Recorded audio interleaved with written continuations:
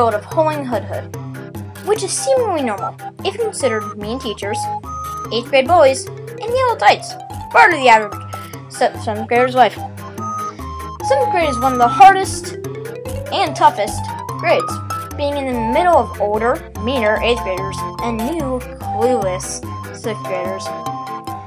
Especially for Holling, he's got a mean teacher out to get him.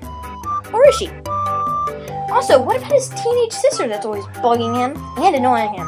And his dad, who wants to control his life and every single thing Holling does.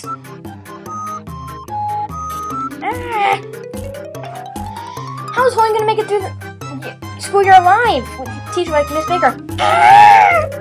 And a stubborn family. Find out by reading the Wednesday Wars from your local bookstore near you.